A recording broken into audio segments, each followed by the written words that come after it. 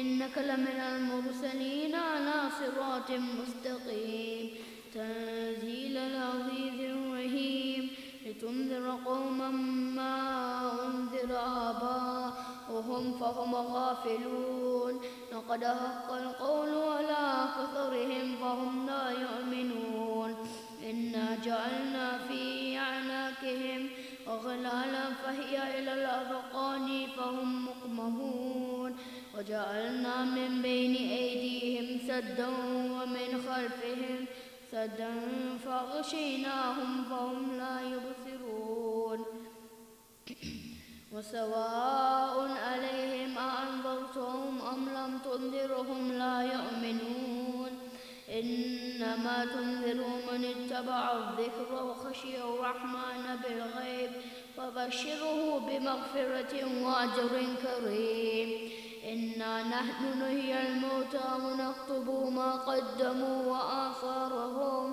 وكل شيء أحصيناه في إمام مبين واضرب لهم مثلا أصحاب القرية إذ جاءها المرسلون إذا أرسلنا إليهم اثنين فكذبوهما فعززنا بثالث فقالوا إنا إليكم مرسلون قالوا ما أنتم إلا بشر مثلنا وما أنزل الرحمن من شيء إن أنتم إلا تكذبون قالوا ربنا يعلم إنا إليكم لمرسلون وما علينا إلا البلاغ المبين قالوا إنا تطيرنا بكم لئن لم تنتهوا لنرجمنكم وليمسنكم منا عذاب عليم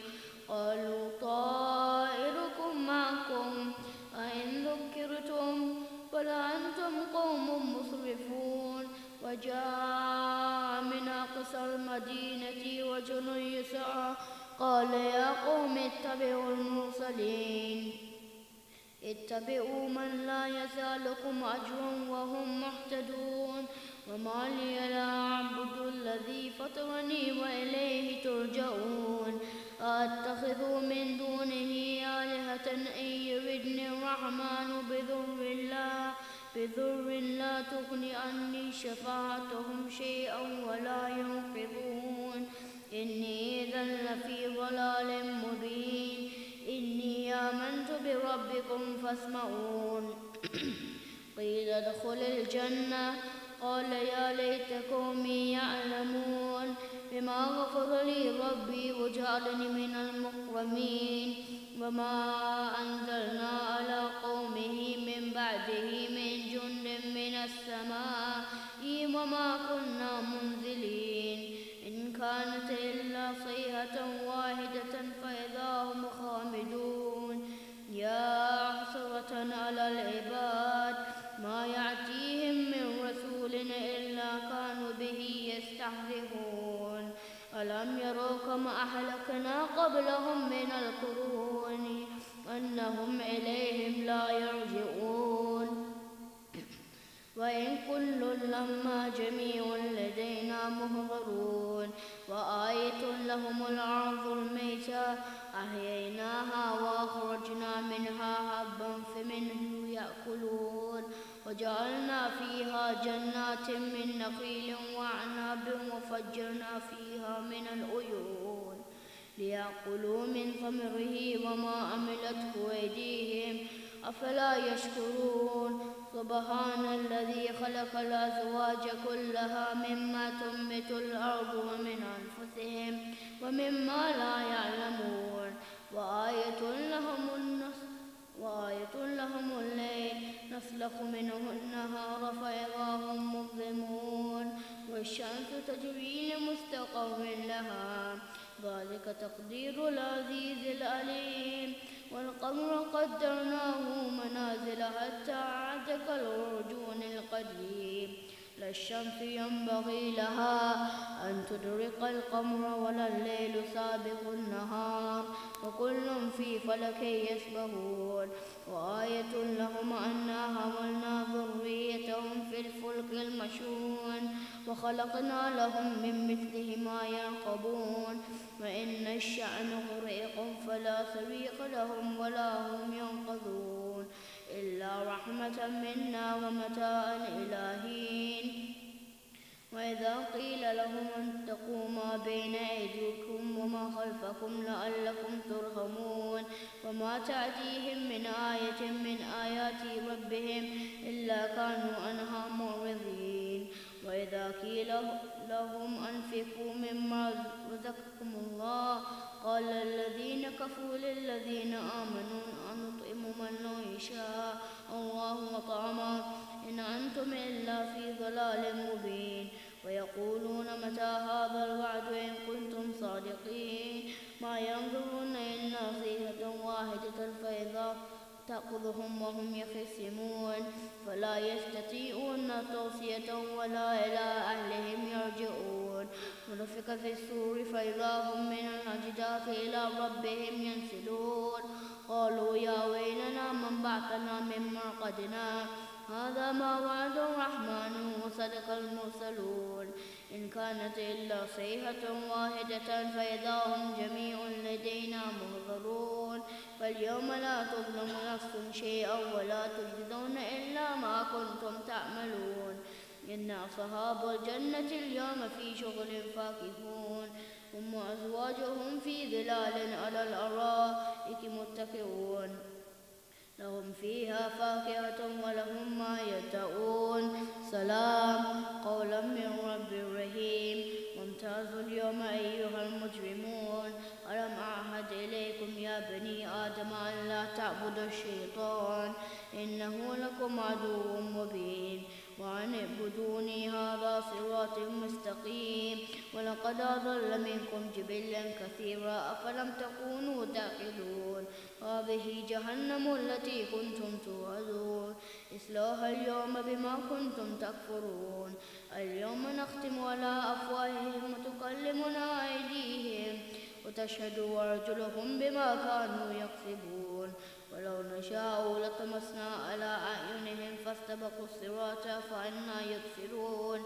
ولو نشاء لمسخناهم على مكانتهم فما استطاعوا مضيا ولا يرجعون ومن نؤمره ننكسه في الخلق أفلا يعقلون وما علمناه الشعر وما ينبغي له إن هو إلا ذكر وقرآن مبين لينذر من كان حيا ويحق القول على الكافرين أولم يروا أنا خلقنا لهم مما عملت أيدينا أنعاما فهم لها مالكون وذللناها لهم فمنها ركوبهم ومنها يأكلون ولهم فيها منافع ومشارب أفلا يشكرون واتخذوا من دون الله آلهة لعلهم ينصرون لا يستطيعون نصرهم وهم لهم جند محضرون فلا يحزنك قولهم إنا نعلم ما يسرون وما يعلنون أولم ير الإنسان أنا خلقناه من نطفة فإذا هو خصيم مبين ضرب لنا مثلا ونسي خلقه قال من يحيي العظام وهي رميم قل يحيي الذي أنشأها أول مرة وهو بكل خلق عليم الذي جعل لكم من الشجر الأخضر نارا فإذا أنتم منه توقدون أوليس الذي خلق السماوات والأرض بقادر على أن يخلق مثلهم بلى وهو الخلاق العليم إنما أمره إذا أراد شيئا أن يقول له كن فيكون سبحان الذي بيده ملكوت كل شيء وإليه ترجعون صدق الله العلي العظيم.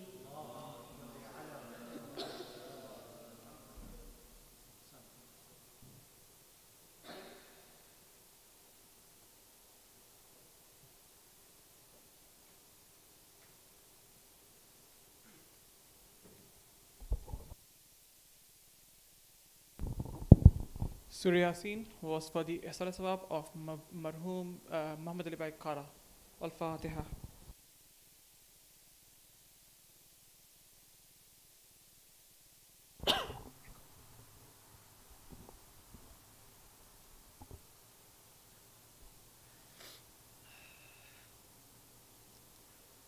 محمد وآل محمد صلوات.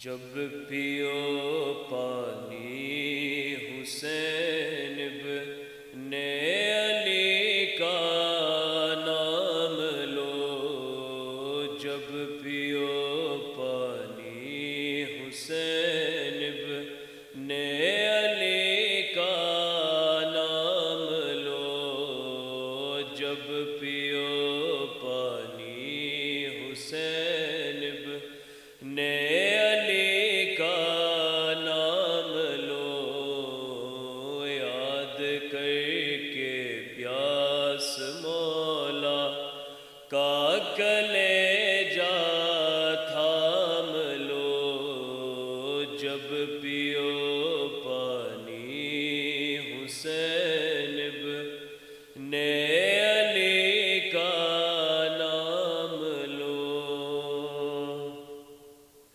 الفت شبیر ہے تو غم کرو شبیر کا، الفت شبیر ہے تو غم کرو شبیر کا، حضرت عباس سے درد و وفا کا نام لو، جب پیو پانی حسین ابن علی کا نام لو، یاد کر کے پیاس مولا کا کلیجہ تھام لو، جب پیو پانی حسین ابن علی کا نام لو، پرچم اسلام ہے عباس غازی کا علم، پرچم اسلام ہے عباس غازی کا علم، اس کے سائے میں رہو، اس کا پھریرا تھام لو، جب پیو پانی حسین ابن علی کا نام لو، یاد کر کے پیاس مولا کا کلیجہ تھام لو، گرتے گرتے تم سنبھل جاؤ گے ہے دعویٰ میرا، گرتے گرتے تم سنبھل جاؤ گے ہے دعویٰ میرا، جب ابھی تھوکے لگے مولا علی کا نام لو، جب پیو پانی حسین ابن علی کا نام لو، یاد کر کے پیاس مولا کا کلیجہ تھام لو، جب پیو پانی حسین ابن علی کا نام لو، کانوں سے بالی سکینہ کے لبوں کو چھیر کر سے بالی سکینہ کے لبوں کو چیر کے گوشوارے اس یتیم کے ناہلے شام لو جب پیو پانی حسین ابن علی کا نام لو یاد کر کے پیاس مولا کا کلیجہ تھام لو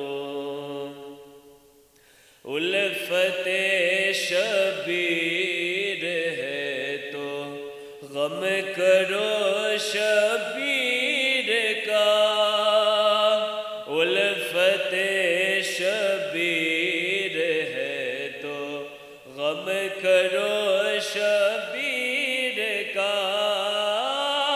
حضرت عباس سے درد و وفا کا نام لو جب پیو پانی حسین ابن علی کا نام لو یاد کر کے پیاس مولا کا کلیجہ تھام لو جب پیو پانی حسین ابن علی کا نام لو سورۃ البارکۃ الفاتحہ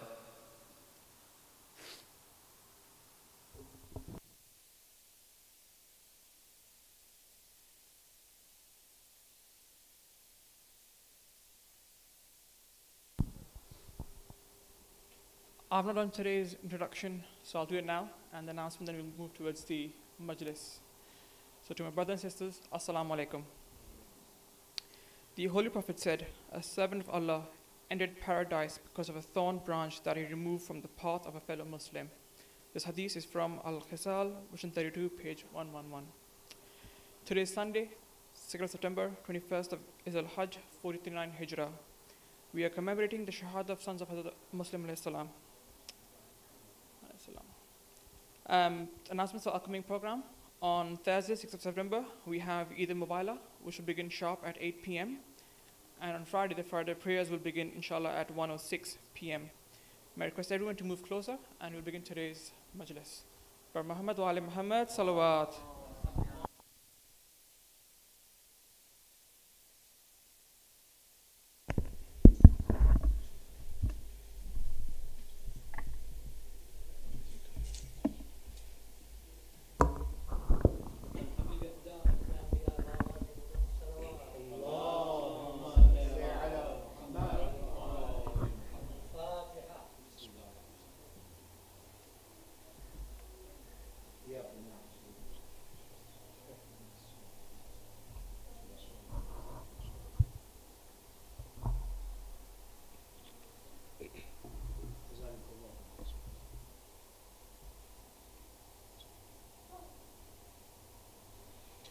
أعوذ بالله من الشيطان اللعين الرجيم بسم الله الرحمن الرحيم الحمد لله رب العالمين بارئ الخلائق أجمعين والحمد لله الذي بعد فلا يرى وقرب فشهد النجوى تبارك وتعالى والصلاة والسلام على أشرف الأنبياء والمرسلين حبيب قلوبنا وطبيب نفوسنا وشفيع ذنوبنا أبو القاسم محمد وعلى أهل بيته الطيبين الطاهرين المعصومين الذين أذهب الله عنهم الرجس وطهرهم تطهيرا واللعنة الدائمة الباقي على أعدائهم ومبغضيهم وغاصب حقوقهم ومنكر فضائلهم من أول يوم ظلمهم إلى لقاء يوم الدين أما بعد سلام عليكم جميعا ورحمة الله وبركاته. We are gathered here today to remember the sons of Hazrat Muslim ibn Aqil salawatullahi wa salamuhu alayh. The two sons who were imprisoned and were martyred 1 year after the event of Karbala.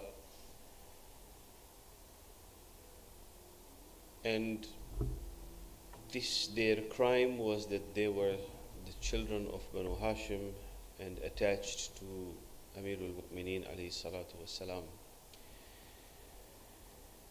While we commemorate the wafat and the shahadat of these two children who were brutally killed and beheaded, we learn lessons in our lives that have been taught to us through Quran and the Holy Prophet by using the opportunity of this gathering.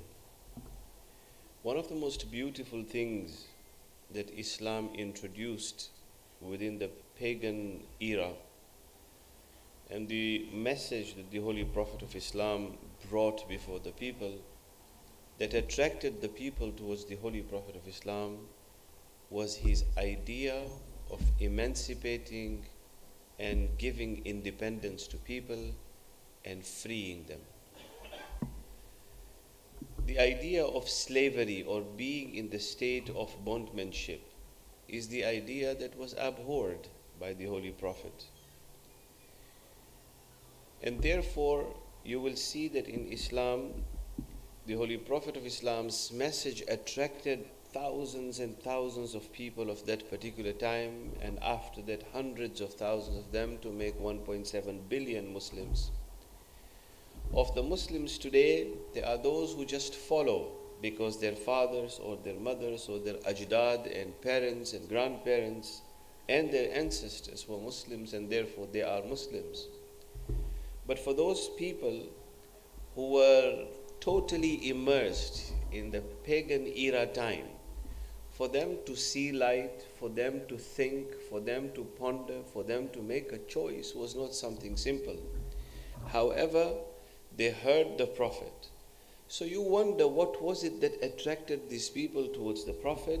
You will see that the ideology, particularly the ideology of giving freedom and liberating people from the bondmanship of that particular time. You can be a slave of ideology, you can be a slave of your material needs, you can be a slave of materialism, you can be a slave of various things, including a slave of your desire.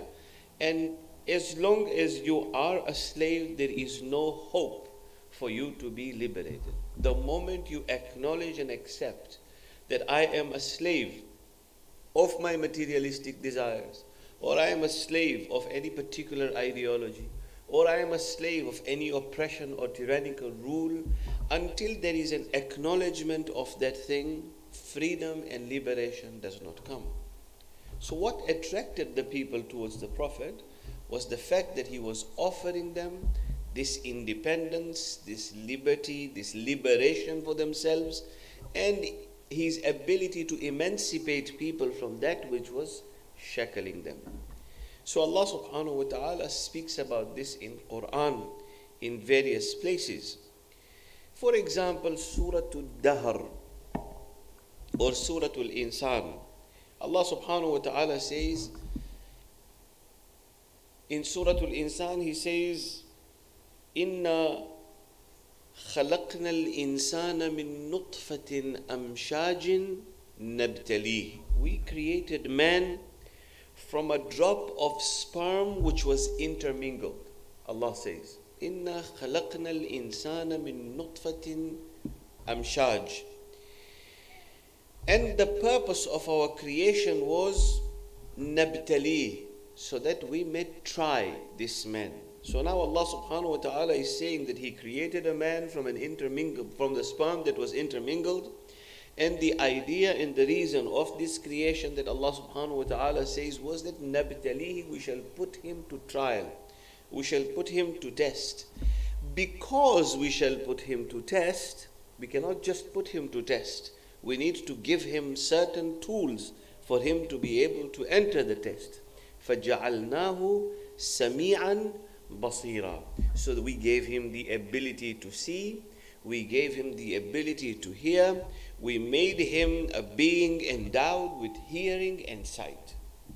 Then the next verse, Allah subhanahu wa ta'ala says, and then after, so Sami' and Basir here is referring to the ability of man to see, the ability of man to hear whatever he is hearing. Then Allah subhanahu wa ta'ala says, Inna hadaynahu sabil. Not only did we create him from a sperm that was intermingled, not only did we grant him the tools of vision and the tools of being able to see and the tools of being able to hear and his intellect, whatever was granted to him.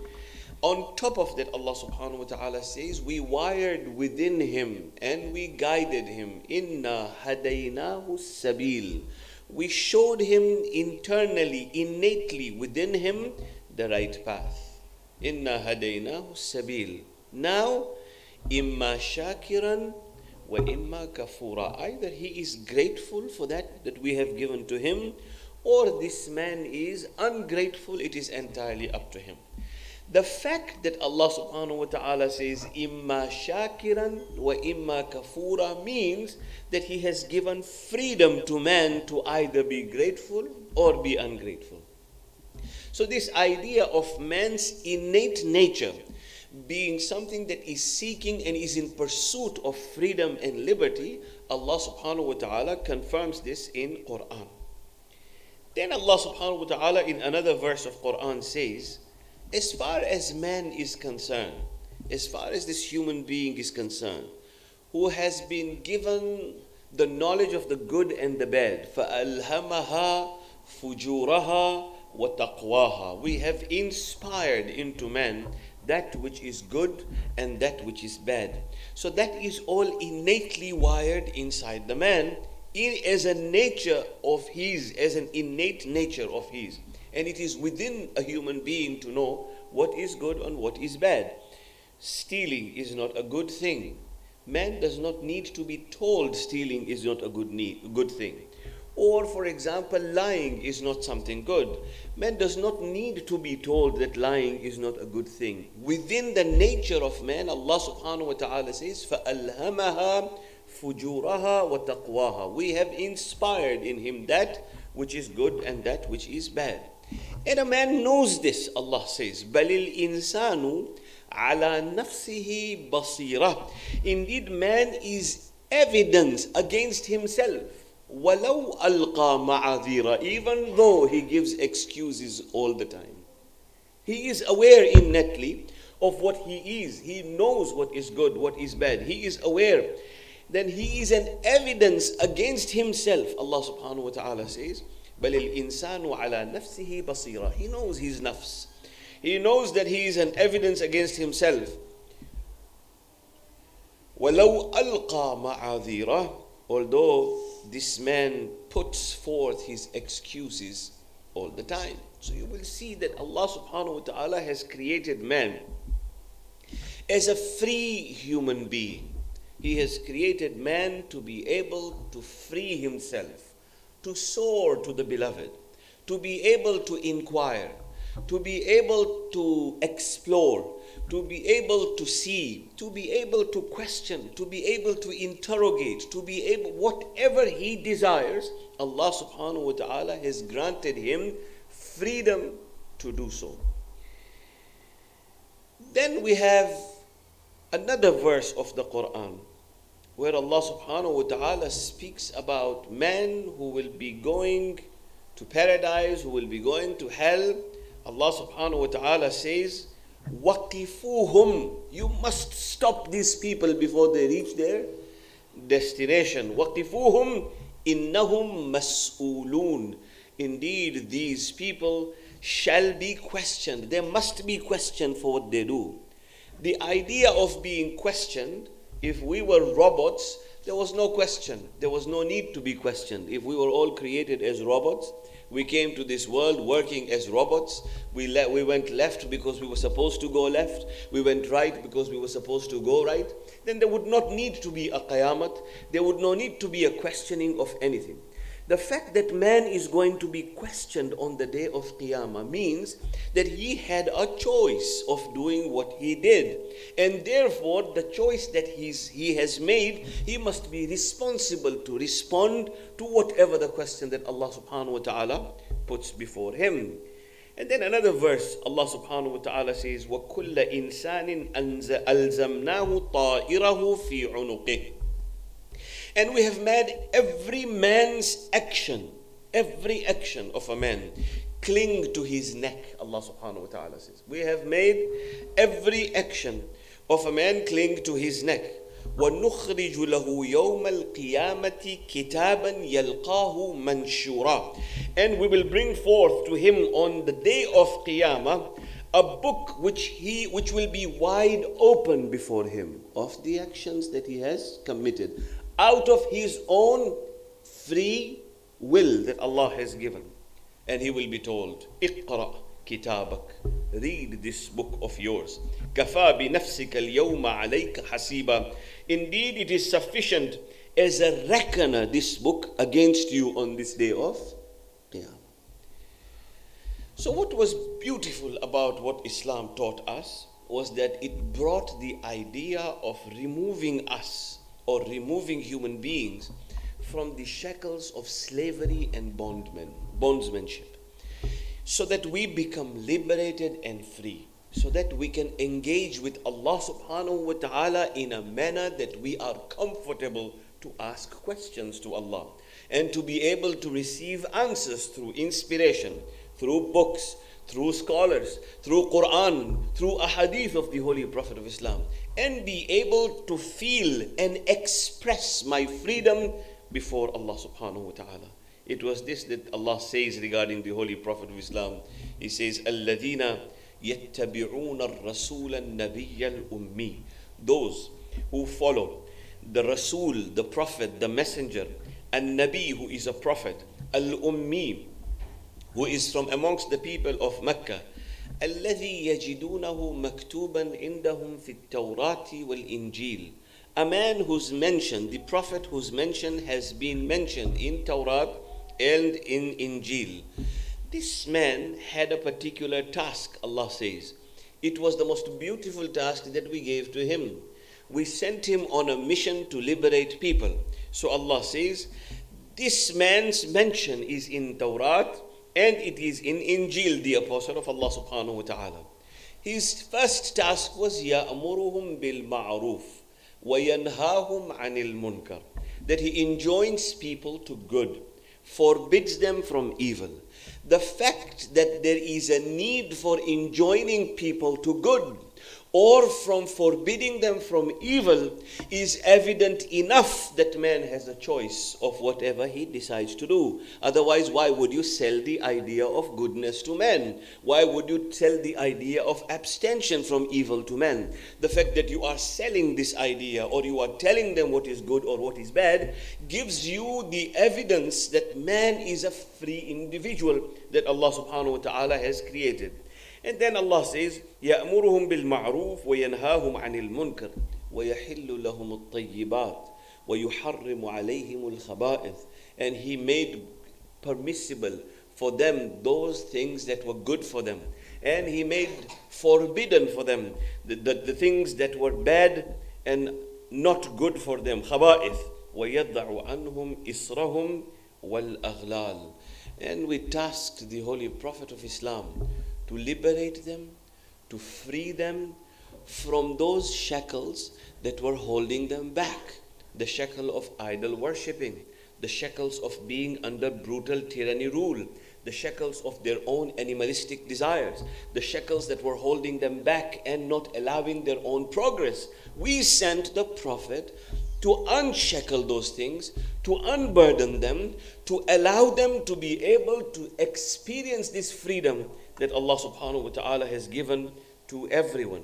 And then Allah says, فَالَّذِينَ آمَنُوا بِهِ, and those who believe in this Prophet, وَعَزَّرُوهُ وَنَصَرُوهُ, and therefore those who believe in him and honor him and help him, وَاتَّبَعُوا النُّورَ الَّذِي أُنزِلَ مَعَهُ, and they follow the light that has been sent by Allah subhanahu wa ta'ala with the Holy Prophet of Islam, أُولَٰئِكَ هُمُ الْمُفْلِحُونَ. It is these people that are successful.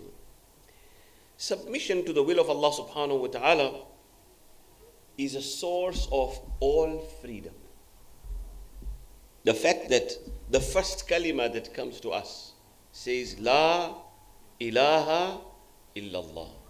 The negation in the beginning is extremely categoric as a part of the kalma to repel every idea that does shirk whatsoever with Allah subhanahu wa ta'ala. So submission to the will of Allah subhanahu wa ta'ala grants this man the right to choose for himself a better life, a God, Allah subhanahu wa ta'ala, who has given him this liberation. So La ilaha illallah, as we say, it is a source of all freedom. All the idols have no value the moment you say La ilaha illallah. When we talk about Lat and Manat and Uzza and all these idols whose names have been mentioned, these were not just huge stone idols that were created by man with their hands. Each idol was a bearer of an ideology, was representing an ideology that existed and was prevalent at that particular time. It was from this that the Holy Prophet was trying to liberate them. When Amir al-Mu'mineen Ali ibn Abi Talib salawatullahi wa salamu alayhi ascended on the shoulders of the Holy Prophet of Islam to smash the idols and demolish and destroy them, Amir al-Mu'mineen was not just destroying Lat and Manat and Uzza. He was destroying the ideologies that were represented or that reflected the ideologies of the people of the pagan era at that particular time. So, to remove them, to make them experience this freedom so that they are able to see what Allah subhanahu wa ta'ala has for them.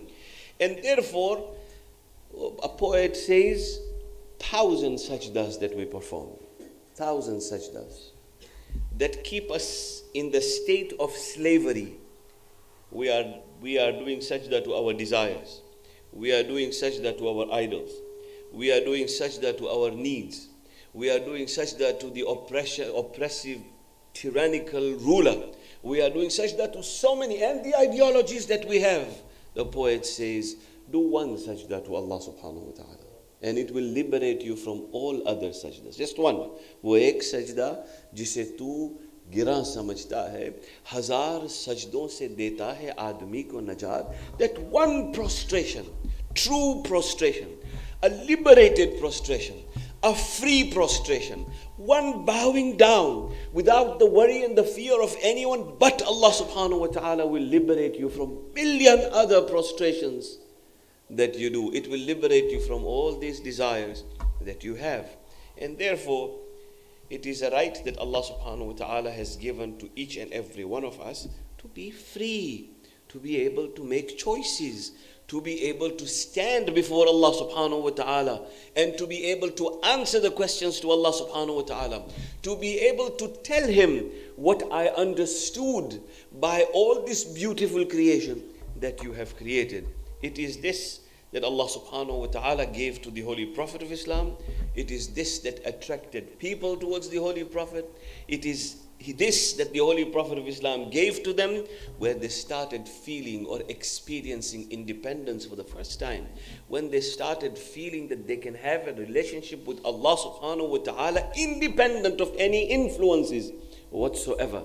It was this that the Holy Prophet offered to them. Said, say La ilaha illallah. Say there is no God but one, Allah subhanahu wa ta'ala. Tuflihu, it will liberate you from everything else and you will be successful. So freedom is a source from which the tree of life grows. You know, a little tree requires oxygen, it requires sunlight, it requires space, it requires water, it requires an atmosphere for its own growth.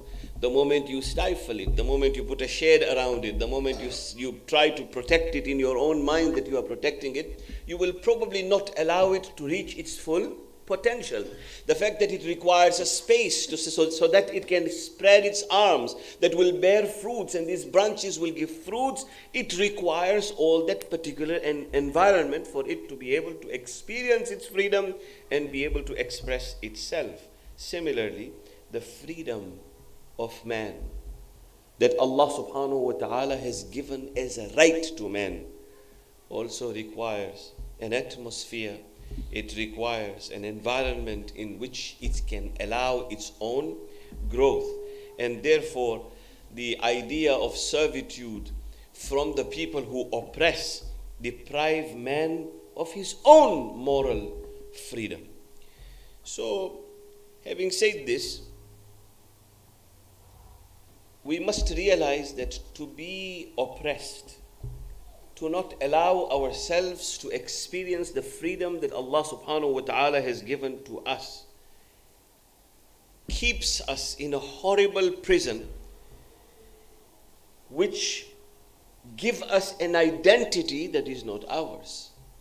It devours our self-image because we feel suffocated in circumstances where we are not thinking to be able to express ourselves to Allah subhanahu wa ta'ala. However, freedom has to be within the sense of submission, responsibility and commitment. It cannot just be freedom for anybody to just experience any kind of freedom. So a drug makes sense to me and therefore I will have a drug and I am free to think that I can have drug. Of course, this is not what we are talking about. What we are talking about is responsible freedom and freedom with commitment. Because if it is freedom without restraint, for example, and there is no restraint whatsoever in the freedom, then it is a breakdown of all moral and social order.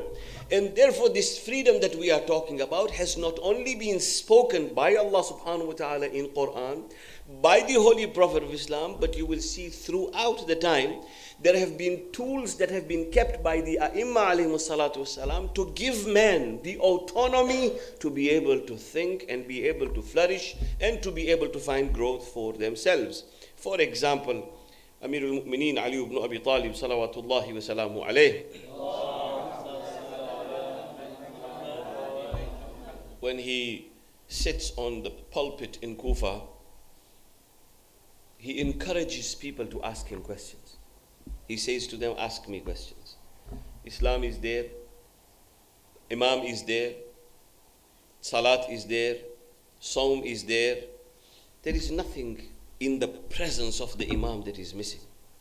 But he wants to train them to become independent and to be able to make an inquiry and to be able to explore and to be able to express through this exploration themselves. So he says unto them, Saluni qabla an tafqiduni, ask me before I disappear from amongst you. For you can ask me any questions. Do not worry about being worried that I should not be asking this question. For there is nothing that has no answer when it comes to Ali ibn Abi Talib. He says and makes a claim, ask me any question and I will answer any question. The fact that he says this, the fact that he puts a challenge on the people and his audience is to give them this freedom so that you are free individuals to ask whatever question you need to ask. Having said this, look at the life of Imam Hussein alayhi salam and see some of the statements that he has made throughout his life. The choices that he has taken. Medina was offering him everything. Materialism was being offered. To the Holy Prophet of Islam, he was told he will be given the best of the most beautiful princess or the woman in Arabia. He was told he will get enough money to survive. He was told he will get what he desires and the leadership should he require. But his response, because he was not enslaved by the materialistic desires of his, he experienced what freedom means, and he wanted to express his freedom the way he wanted to do, he rejected every idea of the offer that was given to him. Medina was offering Imam Hussein everything. When the bay'ah was demanded from three people, Abdullah ibn Zubayr and Imam Hussein alayhi salam, and Abdullah ibn Zubayr left before Imam Hussein alayhi salam. He left Medina and he came to Mecca. Imam Hussein left on 28th of Rajab, after rejecting everything that was being offered to him and exercising his God-given right of that particular freedom.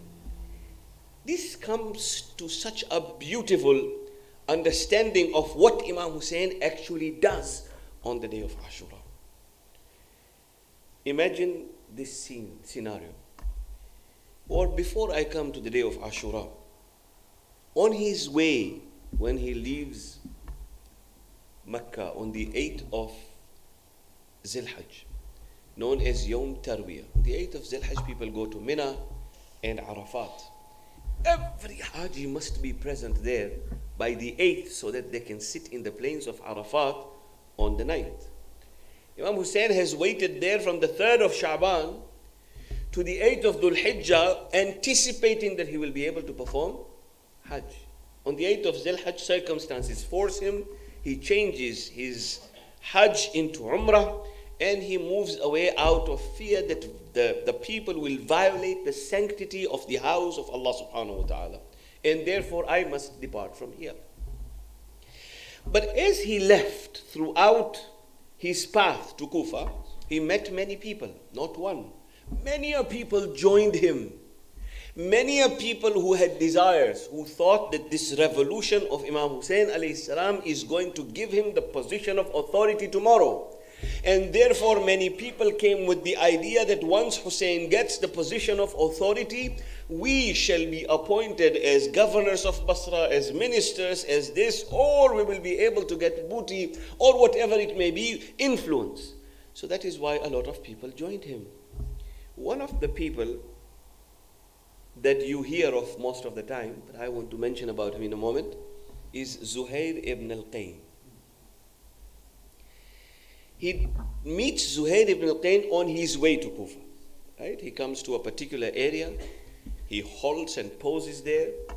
So there is about 19 to 20 halts that Imam made between Mecca and his final arrival in Karbala. He meets Zuhair ibn al-Qayn. The history of Zuhair ibn al-Qayn is that Zuhair ibn al-Qayn was Uthmani. He was someone who subscribed to the ideology of Uthman ibn Affan. Zuhair ibn al-Qayn was called by Imam Hussein alayhi salam. So he was not subscribing to the ideas of Imam alayhi salam. He was called by Imam on his way. He refused to meet him. He did not want to see the Imam. His wife said to him, the son of Fatima is calling you. Why don't you go and meet him? Why don't you go and see him? He comes to Zuhair ibn al-Qayn, and there is a conversation that takes place between the two of them. Zuhair ibn al-Qayn immediately experiences this state of transformation within him by a small discussion with Imam Hussein. You are free, you don't have to come with me. You don't have to join me. But this is the reason I am going for. Zuhair ibn al-Qayn leaves everything and joins Imam alayhi salam, because a free individual is never stubborn. When a truth is placed before him, immediately they see the truth and become committed to the truth immediately. This is what Zuhair ibn al-Qayn actually did. He became committed to the truth. One of the martyrs of Karbala. So Zuhair ibn al-Qayn was one of them. Another one was the status that Allah subhanahu wa ta'ala granted him, despite being from amongst those people who did not understand the philosophy of Imam Hussein alayhi salam, was Hurr ibn Yazid al-Riyahi. He meets him, you know the story. He meets him, they talk, they have a discussion. Hur was not unaware or oblivious of the status of Imam Hussein. He knew who Imam Hussein was, but he was working for Yazid. And Ubaidullah ibn Ziyad, and Umar ibn Sa'ad, and all these people. He was working for them. So Hur comes there. You see, when truth is presented before us, for a person who is free, who is not enslaved to all the other things around him, and is open to be able to find and express himself or herself, when truth is presented before them, they never ever express to their stubborn behavior. They immediately acknowledge it. Red is red. You tell them it is red, they will see it as red, they will submit to red. You tell them it's black, you show them it's black, they will not argue it's black. They will, unless someone who is enslaved by ideas of his own, by his materialistic desires, by whatever it may be, you will see that despite the fact that there is truth in front of them, they will always find some sort of a white in a black, or some sort of a red in a blue, or some sort of a blue in a green. They will always find it because they do not want to move from that particular area of their position. Hur was not oblivious of this. When he held the reins of the horse of Imam Hussein alayhi salam, Hur held his reins, and Imam Hussein said to him, ثَقَلَتْكَ أُمُّكَ يَا حُرْ.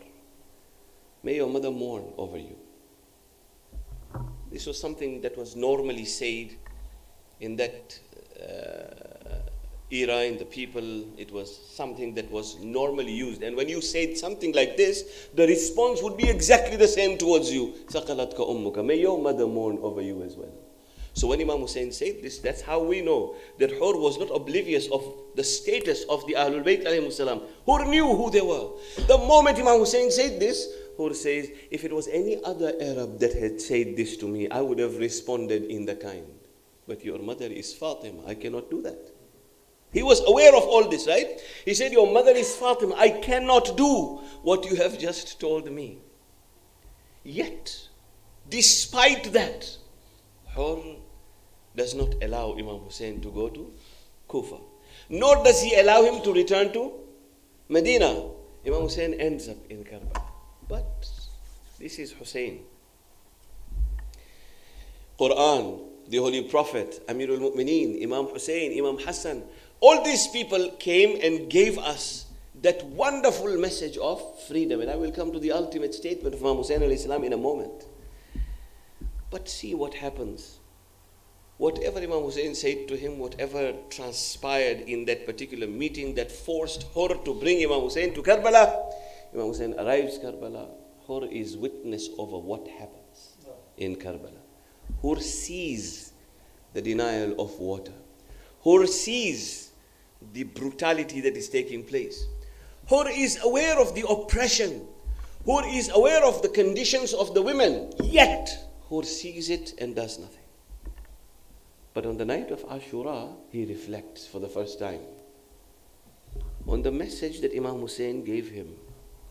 He begins to reflect, am I a free man, or am I enslaved by the ideologies and enslaved by my materialistic needs and desires? Or am I a free individual that Allah subhanahu wa ta'ala has given this freedom to? What am I? So his statement is, I was pacing between heaven and hell. I was moving from one place to the other. I was pacing between heaven and hell.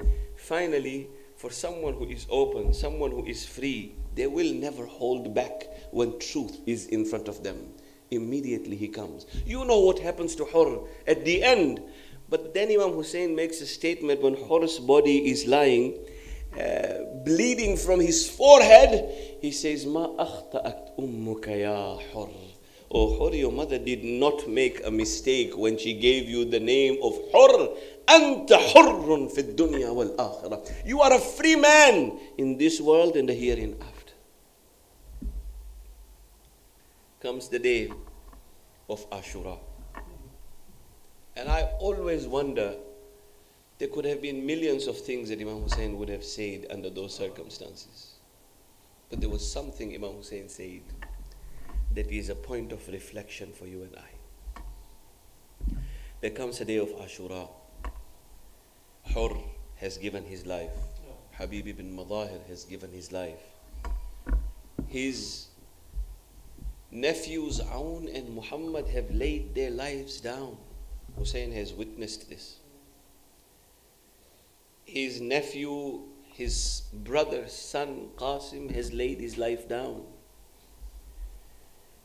His Ali Akbar, the father himself has gone and removed the dagger from the chest of Ali Akbar. It has taken place.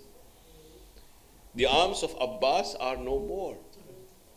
Imam has already uttered, Ala in kasara dhahri wa qallat hilati. My back is broken after you, Abbas. All has happened. Final moments of Imam's life before he goes to the battleground. The ashqiya and the enemies know the state of Imam Hussein alayhi salam. They see him roaring like a lion, but they know he is now a weak man. He has no Akbar al-Qasim. But they do not dare come in front of Hussein. What happens? They create a partition between Imam Hussein alayhi salam and the khayma of Imam Hussein, where the ladies and the children were. And they tell Imam Hussein while he is in Furat, Imam Hussein is in Furat, they tell him, "Oh Hussein, will you drink water from Furat while we have been commanded to plunder the tents of your family?" Imam Hussein leaves the Furat. He comes. These are his final moments of Imam Hussein alayhi salam. But I want you in these final moments to take this message home. Imam Hussein says, Ya Shi'ata ala Abi Sufyan. Oh, those who subscribe to the ideology of Abu Sufyan, in lam yakun lakum deen. If you do not have a religion, if you are just following it ritualistically, if you do not have a religion, وَكُنْتُمْ لَا تَخَافُونَ الْمَعَادِ, and you do not fear the day of judgment, what does he tell them at that time? فَكُونُوا أَحْرَارًا فِي دُنْيَاكُمْ. Be free in this world of yours. Don't be influenced by what Umar ibn Sa'ad has told you. Don't consider me a baghi. Don't think that what these people are saying is the truth. Think freely and see, I am the son of Fatima. See, I am the grandson of the Holy Prophet of Islam. But when you do not experience your freedom or do not exercise the right that Allah has given to you, then you are capable of killing even the grandson of the Holy Prophet of Islam. This is what has been given to you and I. This freedom and liberation. Finally, Imam Hussein alayhi salam, on the night of Ashura, and I call this khutbah the khutbah of freedom.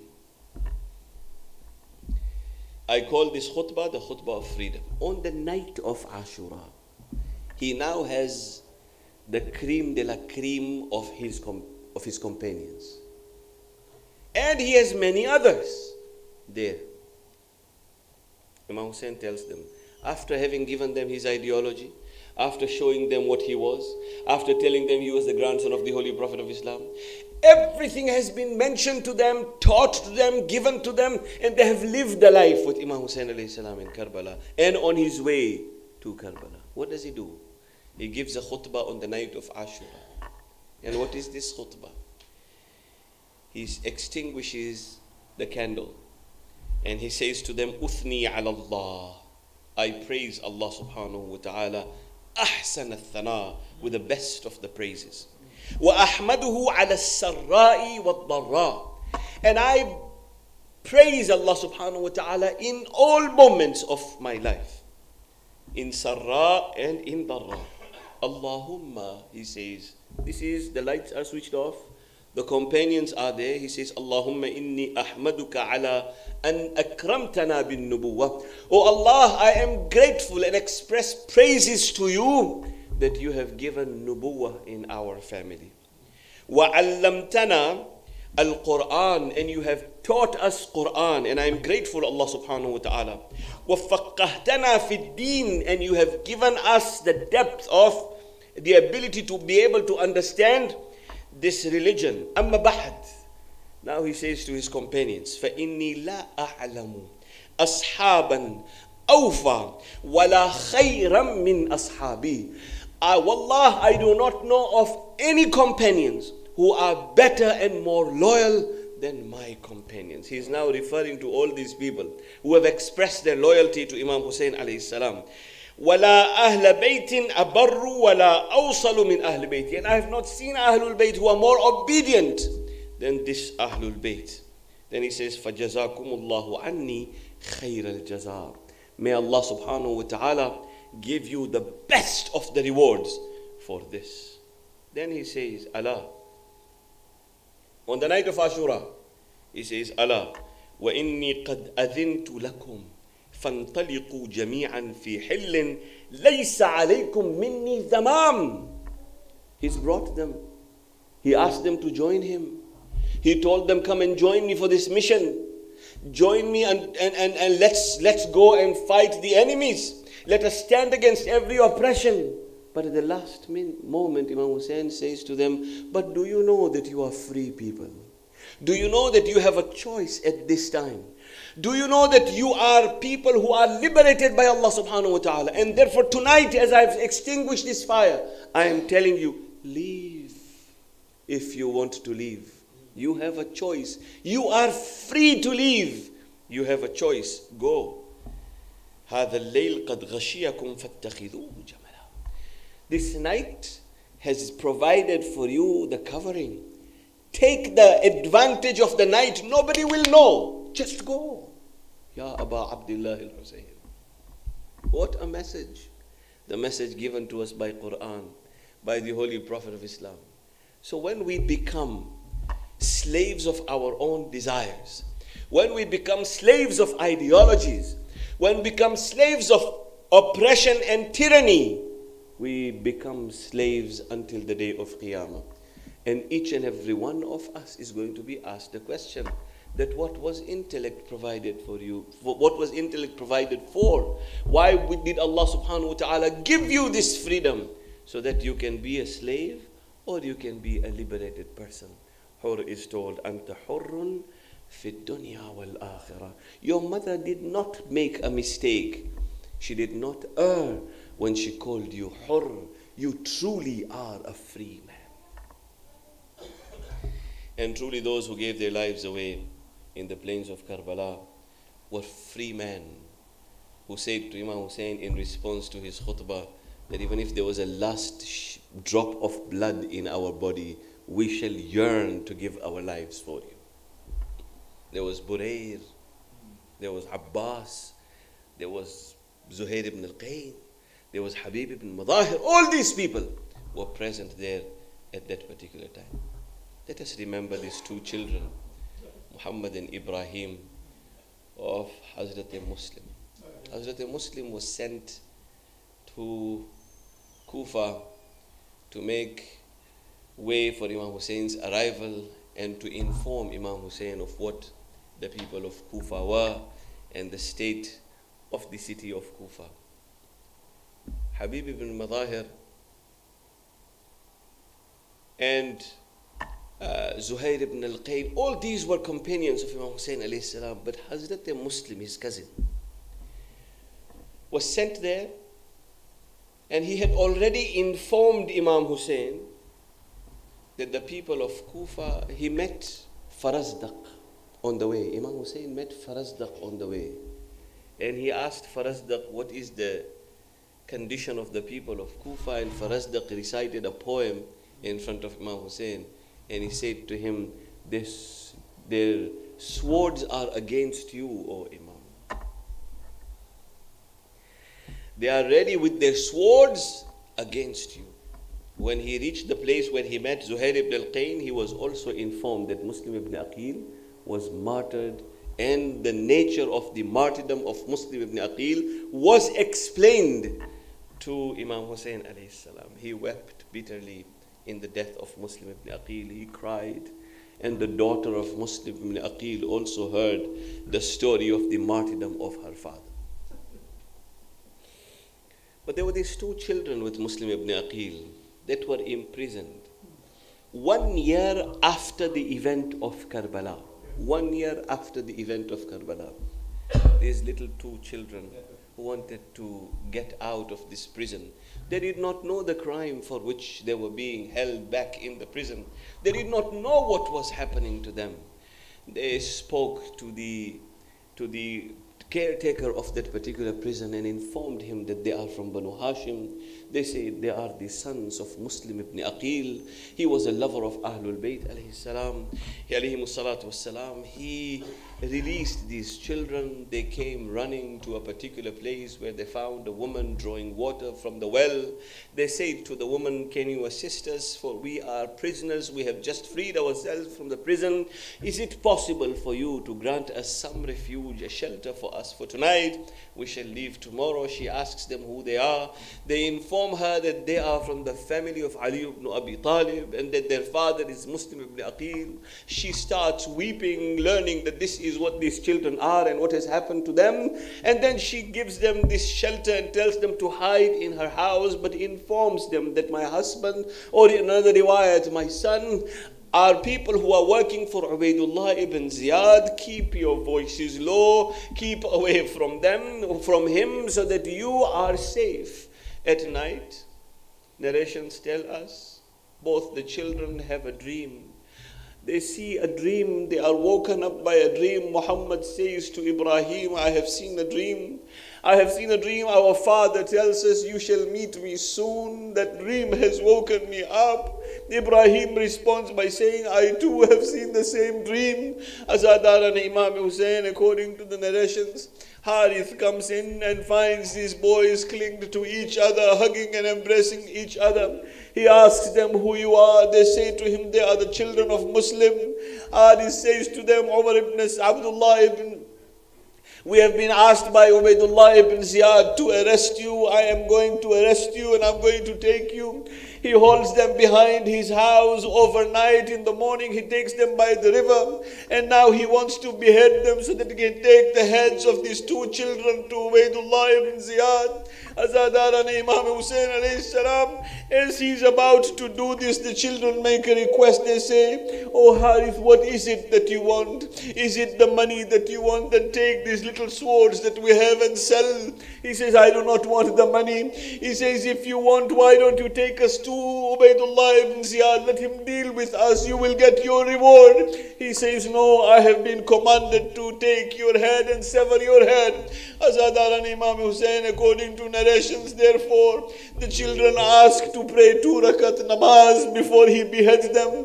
The children are granted this respite so that they can pray 2 rakat namaz. He beheads and severs the head of the older son and then throws the body in the river, and then he takes the other son and throws the other son's body in the river. Azadar and Imam Hussein, these are the children of Ali. These are the children of Muslim ibn Aqil. They were there, but they got a chance to sleep at night and drink some water. Azadar and Imam Hussein, when you look at Karbala, you will see there was no water in Karbala. For 3 days, Asghar was thirsty, and Asghar's life was given away for the sake of Allah subhanahu wa ta'ala without a drop of water. سيعلم الذين ظلموا أي منقلب ينقلبون إنا لله وإنا إليه راجعون. ماتم يا حسين. يا حسين يا حسين يا حسين يا حسين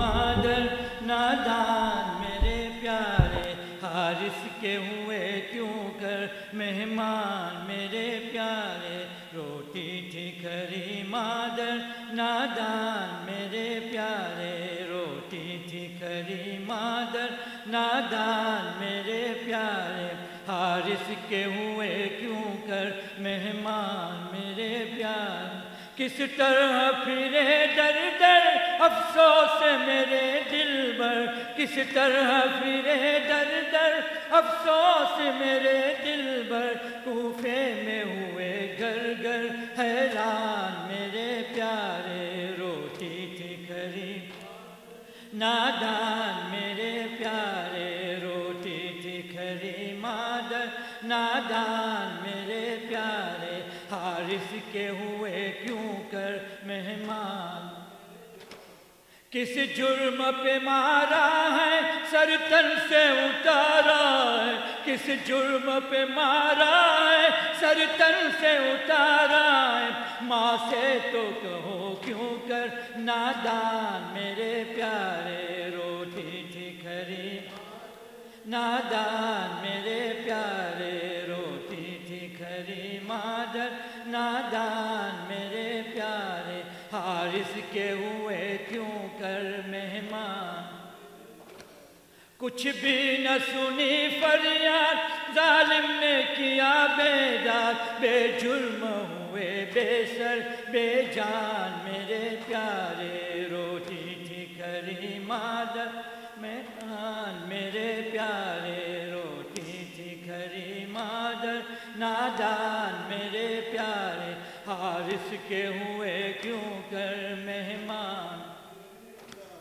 ماں کو بھی پکارا تھا حارث نے جو مارا تھا ماں کو بھی پکارا تھا حارث نے جو مارا تھا ہے یہ گئی مادر قربان میرے پیارے روتی تھی کھری نادان میرے پیارے روتی تھی کھری مادر نادان میرے پیارے حارث کے ہوئے کیوں کر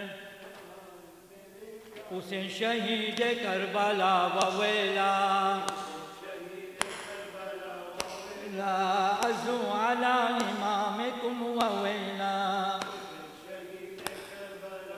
ویلا حسین غریب نینوا وویلا لا حسین امام مظلوم وویلا ویلا عباس علم دارم چی شد وویلا لا اکبر نوجوان چی شد وویلا لا اصغر شرخرم چی شد وویلا ویلا وویلا وویلا ویلا یا حسین وویلا ویلا یا مظلوم وویلا ویلا یا عطشان وویلا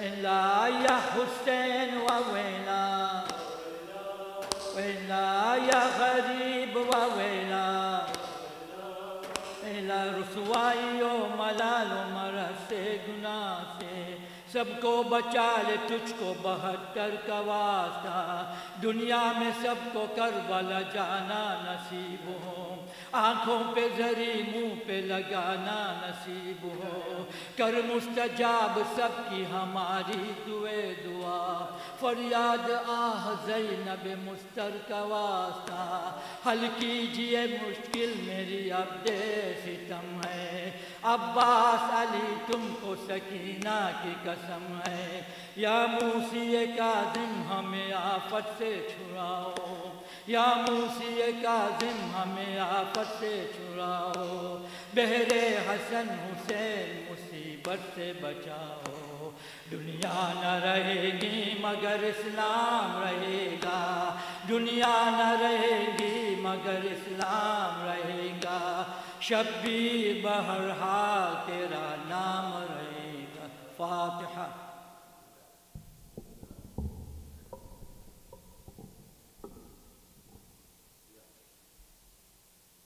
متوجہ زیارت السلام علیک یا رسول اللہ السلام علیک یا سیدہ خدیجہ السلام علیک یا امیر المؤمنین وابن سید الوصین السلام عليك يا سيدة فاطمة الزهراء سيدة نساء العالمين. السلام عليك يا حسن المجتبى. السلام عليك يا أبا عبد الله الحسين وعلى علي بن الحسين وعلى أولاد الحسين وعلى أصحاب الحسين، خصوصا سيدي ومولاي يا أبا الفضل العباس وأختك زينب وأم كلثوم وبنتك سكينة ومولاك فضة وأخيك مسلم بن عقيل ورحمة الله وبركاته.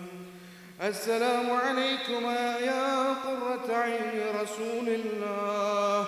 السلام عليكما يا فلظة كبد بن عم رسول الله. السلام عليكما يا ناصر سبط رسول الله. السلام عليكما أيها السابقان في الشهادة من ذي رحم رسول الله. السلام عليكما أيها المظلومان القتيلان بأرض كربلاء. السلام عليكما أيها المظلومان بأيدي الأشقياء. السلام عليكما أيها المخلفان من مسلم بن عقيل القتيل. السلام عليكما أيها الذبيحان من نصر إسماعيل. السلام عليكما أيها الحيان المرزوقان عند ربكما الجليل. أشهد أنكما جاهدتما في نصرة دين الله وحماية عترة رسول الله حق الجهاد، فجزاكم الله عنده وعن نبيه وأهل بيته وعن الإسلام وأهل أفضل جزاء الشهداء. والسلام عليكما ورحمة الله وبركاته. السلام عليك يا تسعة المعصومين من ذريته علي بن الحسين ومحمد بن علي وجعفر بن محمد وموسى بن جعفر وعلي بن موسى ومحمد بن علي وعلي بن محمد والحسن بن علي. السلام عليك يا حجة الله يا ابن الحسن يا صاحب العصر والزمان. السلام عليك يا خليفة الرحمن وشريك القرآن وكعبة الإيمان وإمام الإنس والجان. عجل الله فرجه وسحل الله مخرجه وظهور العام ورحمة الله وبركاته. بسم الله الرحمن الرحيم.